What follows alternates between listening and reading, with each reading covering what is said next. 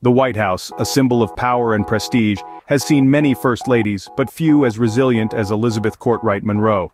Born in 1768, Elizabeth, or Eliza as she was known, was the wife of the fifth U.S. President, James Monroe. In an era of political turbulence, Eliza's charm and grace shone through, earning her the nickname La Belle Américaine during her time in Paris. As First Lady, she revitalized the role, hosting lavish parties and setting trends in fashion, but it was her bravery during the Napoleonic Wars, saving the wife of the French ambassador from prison, that truly defined her. Eliza Monroe, a First Lady of courage, elegance and heart, a legacy that continues to inspire. Loop back for more tales of those who've shaped history.